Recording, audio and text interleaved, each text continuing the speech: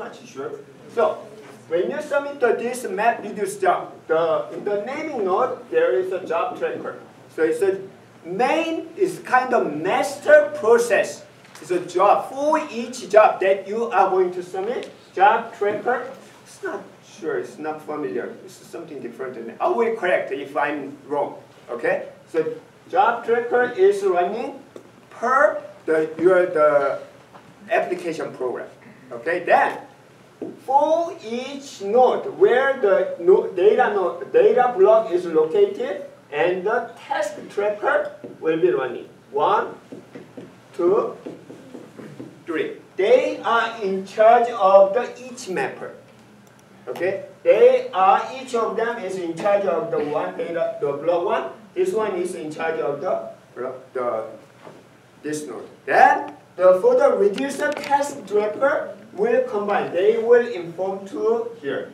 This one inform to here, and this one inform to here. Finally, the reducer will combine all of these values. So finally, A 10, and then the 20, and Li 1 output will be same as the 5.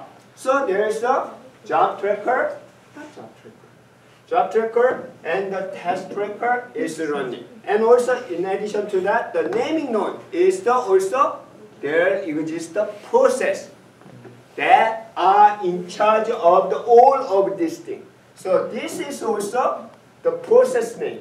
Naming node is a process name, job tracker is a process name, and the test tracker is a process name, and data node is the process name. So such a process are called the daemon process, and they are running. Each process has each Java virtual machine, JVM. Okay, so for example here the data in the memory, there is the task, the tracker, and the data node. If you submit the multiple job, then another job tracker is running, and then task tracker. Sometimes it can be multiple task tracker will be created based on your resource. If you have enough resource, it will allocate the more than that. So which is called the scheduling. So we will see the different types of scheduling in the semester. Because it is possible to submit the multiple job. So some of the job is easily done, but takes a long time. So the data node schedule for the task tracker. Okay. So this is how it works on an architecture and how it works. Also, another thing is the task tracker. In the task tracker, this one takes the others are mostly done, but this task tracker is very slow. So naming node check from time, periodically check how much progress to process the job. If one of them, some of the node is slow, then ask another node where that has a 0. And this one ask to the data node 3 run the same job as this. Then the C. Which one is faster? So if this one catch up and much faster, stop this job. Okay? Then they'll keep the faster one. This is called speculation. So another characteristic of the Hadoop is it supports job speculation. Is compete and select the faster one. Okay, so this and also all of them are the Java. So which means we are going to use the RPC for the communication. And also in the Java, if you are familiar with the Java, so sometimes we can. This is a distributed job. Okay, distributed Java application. We need to communicate at the time. We can use some of the Java, the functionality for the communication. We will see some of the examples. However, nowadays, what if I do not know the Java? Can I use the Python for that same program? So we cannot use it directly, but there is a wrapper to support. The inside is the Java application is running, but the outside you can use the other program interface is Hadoop streaming. I think the Hadoop streaming service. So you can use the other program languages to wrap up the Java application. We will see such an example later. Okay, so that is the overall the architecture of the Hadoop, except the yarn. So I'm going to explain after the go over the slide. Okay, so Hadoop is running, as I mentioned, it's running on the existing file system. Let's see this one, other file system. But in terms of architecture, it's almost the same as the GFS. So that is the reason that I assigned the reading assignment for the first reading assignment for the GFS. In your reading assignment, the main purpose is as much as possible understanding the content. Then the 1 or 2 pages summary with do your own work. It's not just copy and paste the title or the Wikipedia. Just with your own work, summarize what is the GFS, what is the characteristic, how you can improve. Because it's longer than 10 years ago, the paper. There are a lot of things that you can imagine. Some of them are already addressed, but if you have an idea how to enhance such a GFS, so you can add then submit. In terms of format, did I specify the specific format? No. But not like the 14, the 16, the font size and a lot of the copy and paste of the figure. Okay. So, but I need your own summary understanding of the reading assignment by the Friday. And there's no penalty by the end of the weekend, but try to keep the due date. Any question for the reading assignment? Yes. Does the secondary name come under daemon process? This one? The secondary naming node? Yes, that runs also the daemon process on that node, but I erased that. Okay? What exactly is that daemon process? Okay, so what is the daemon process? It's a process. How is it different from normal process? So that's my question. If you already took the operating system class, you should know. Okay, so what is the difference between the daemon and the normal process?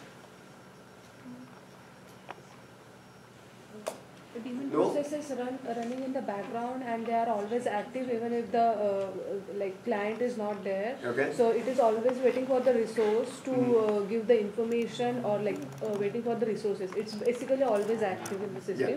Whereas the normal process it's generated by the client, and it can be shut down at any point of time if the process has been completed. Okay, so 90% correct. That's a very good answer.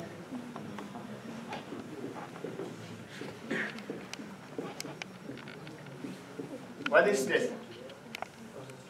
It's a process tree, okay?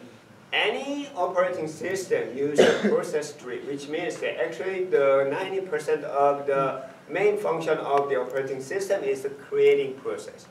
If you think about what happens when you log on the operating system, it creates a new process. What if you run double-click the program? What happens? Creating process. What happens when you turn on the computer? Creating a lot of processes. So actually creating process is one of the main primary job of your operating system. Then that operating system uses the tree structure, which means starting from the first process, which is called the kernel. Then kernel mostly create what?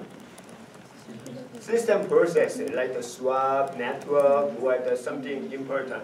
So somebody consider all of this as the operating system. Somebody consider only the kernel as the operating system. But it's not critical, but anyway. Then this process will create this one, process this, and then finally you can have your interface, the process, like the shell or the desktop. So because it's the end of the process tree, sometimes it's called the terminal. That is the reason when you are using Mac OS or the Unix or Linux system, Why don't you open the terminal? What does that mean? Terminal means that this end of process, your interface. It's a command line interface or sometimes graphical user interface, which means parent and child. Parent and child. Any process should have the parent process except the kernel. So because of that, the kernel is considered kind of virtual machine. So you can just image copy when you start the first processor. And then except the kernel, all the other process should be created by their parent. Which means, so fork and exec and wait. These three system libraries are the main when you create the process. So what is the fork, what is the exec, what is the wait? Fork, just copy, clone. Clone what? On the memory. All of these are actually on the memory. Okay? This is in the memory, this is in the memory, this is in the memory. Process means the memory data structure. Okay? Then, when you fork, it's exactly copy, make the clone of your parent. During the exec, load its own instruction code, programming code. Okay? So it will be separated after that. There are more the details, right? The copy and write and whatever, but just the load, and it will be separated. But still, parent and child. And the wait means this parent will not do anything, just wait until child process is done. Okay? So that is the wait. That is the reason when you run the program, like the command line, when you enter and running the program, you cannot do anything because parent is wait until the child is done. Also, if the exit while your application program, so this is an application program, but if you exit this one, what happened? Cascadely terminated, right? Because the parent is died, the descendant will be died. So this is the nature of the process tree. Okay, that is the reason if kernel is something happen, all the other will be your crashing. Your operating system should be restarted like that.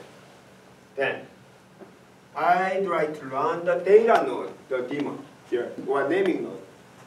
Then so I start the Hadoop. So data node, the daemon is running, but I want to log out. If you log out, what happens? This will be stopped. So you should be always 24 hours the log on, which is not fair. So at that time, if you want to make the service program, like the keep running, even though I log out, parent is log out, at that time you can give the parentship to the kernel, which is the process ID 1. So if you make the process ID, parent process ID is 1, then this one is called daemon process. It's a service program. So even though you log out after you start, it's still running the processes. So that is the daemon process. There are similar things in the operating system. Zombie. What is a zombie process? Zombie means ghost. It's not really exist, right? When you terminate, so this process is done, okay? Then terminate, which means terminate, when a process is terminated, most important thing is return your resource, the free. And also finally, the last step is you need to clear the process tree, a process table, okay, in the operating system. Just before to clear your process table, I clean up the memory. So which means there is no existing, but in the process tree, there is the name of the process. Then at some little bit, the moment, okay, it's a zombie. Name is there, but it's not really exist. So that is called the zombie process. Mostly zombie doesn't affect the performance. However, sometimes orphan process. Orphan process means there is no parent process, but there exists the child process. Is something wrong. Why? This one keep the memory space, resource. Mostly it's running without any meaningful output, without any meaningful information. So it's always the waste of your resource. You need to clean up such an open process. Okay, that is the different normal, demon, zombie, and the open process. You should know at least if you took the operating system class. So that is the demon process. So they are communicating through the RPC, the protocol, and so on. So just in time. Okay, so where is it? Oh, yes. Okay, so mostly it's the right ones. So HDFS is right ones. Okay, it's not the random read. Okay, for the random read, we will use the data store like the HBase or the NoSQL database. So this one shows from the client side, we need to upload to the HDFS. So mostly they have the 3 copies and the large, the block size. Okay, then the naming node keep all the such a metadata. Okay, so one block will be copied 1 and 2 and 3 like this. Okay. Then it shows how to read the data. So when you read, this is a storing and retrieving the data, I already explained. So naming node has all the metadata information, basically 2 parts, how many blocks and where is the block. Okay, so when read the data and naming node is give the the location of the node where the block is located based on the performance, considering the performance. Okay. So naming node is the naming node daemon should running all the time. It's a single point of failure. Because of that, we have the standby naming node. There is a secondary the naming node early version, but this one is not the standby. Instead, this is the supporting to reduce the overhead of the naming node. Okay. Then how to access the HDFS. So we can use HDFS the shell and DFS shell. So we will practice this one or other application like the Spark and the Java API. We will practice the MapReduce and the Scoop and the Flow or the RESTful API we can use. I'm going to skip this one. We will practice later. Okay. The yarn, which I missed, I think that this will be the last one. We will have a time during the MapReduce, but before that, briefly introduce. This is not when we see the first when the yarn was released the first time, somebody will consider yarn is the upgrade version of the MapReduce. No, instead this is a resource management. The main problem of the MapReduce is, as you can see, the job tracker is not in charge of the resource. Instead, the task manager, other daemon process. This is the master of the task tracker, other daemon process to that process the data. Okay, not resource. So we need something other. Because of this, it's the number of nodes that each job process is huge, the limitation. It can be several hundred nodes. Some of the application need 1,000 nodes, but no way. So this is too much job for this. Instead, the next version of the Hadoop to provide the resource manager is monitoring and manage the resource of the other data node, which is called the yarn, the yet another resource negotiator. So it's a negotiator.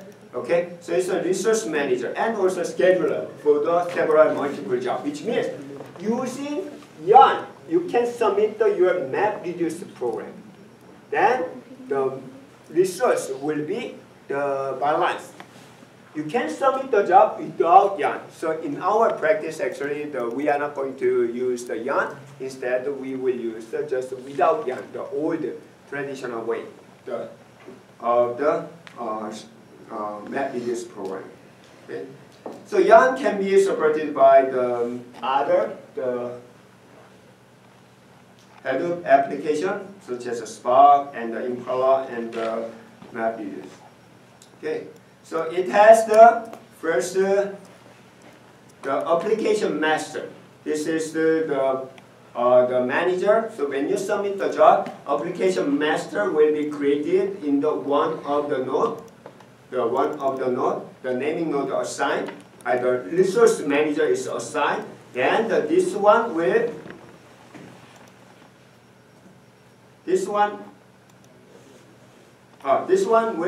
create the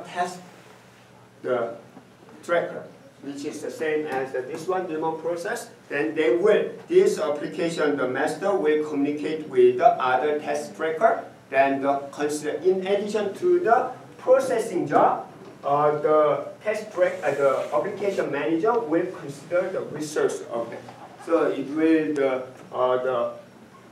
consider the overall performance of the node, then for better performance. Then if the job is done, the application master return to the resource manager. So resource manager itself is another component of the Hadoop. So nowadays it is saying that there are three main components: the Hadoop, distributed file system, and the MapReduce plus the resource manager. Professor, yes. The metadata for the jobs, where is it stored? Metadata of the job is in the naming node. In the resource manager or just in the... When we are using the resource manager, then the resource manager, actually the resource manager starts for the metadata information of the data node getting from the naming node. Then the application master is created, then communicate with the naming node, get which node has the data node. Then create the test node for where the data block is located. Then create it and communicate with the resource manager regarding to the resource. Thank you. That can be monitored by as an interface. We have the Hue, but we will use the web application to see how much it works. And there's a command line, the log, and also there's the web application. There's a web UI in case the Yarn. Okay, so that's it. And question? Do the data nodes communicate with each other? The data node, they communicate with each other? No. They do not communicate with each other. Instead, the job tracker is the communicate for each the test tracker. So data node 1 cannot communicate with other nodes, like data node 2. So this one, they communicate directly, this one, no. They do not communicate. Each one has managed by the test tracker. And test tracker is communicating with in case of Yarn, the application manager, otherwise the job tracker. Okay? Okay, is there any instance that they need to communicate with each other? Like in any scenario that they need to communicate? No, they do not communicate. It will be very complicated. It's n squared, right? So if they need to communicate to each other, it will be n squared. It will be more complicated. Okay. Okay, so next class we will have the first exercise lab regarding to the HDFS and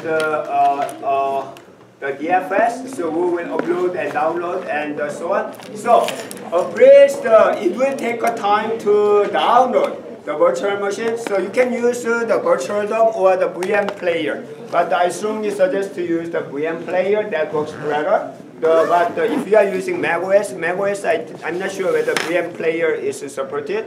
The VirtualDOM is more popular in the macOS. Please test it before you come. Okay? So it needs at least 4 GB. Okay? I think the 4 GB, right? So around the 4 GB. And it has to be 64-bit, I think. Yeah, 64-bit. So that is nowadays most of the laptop is 64-bit. So please, before you come, so download the virtual machine and the test whether you can start your virtual machine. The first one, there are 2 virtual machines. The first one, Then that actually I will explain the next time. That includes all of this in one node, which is not recommended. But for practice purpose, that we did in the lab using the 4.5 the computer. That we set up the one naming node and the data node. So it's more practical, but it's really painful. It takes some time, and some of them are not working. Sometimes work. So, but once you understand the configuration, we put all the daemon and everything in one node. We pretend the cluster system. Okay. So please download and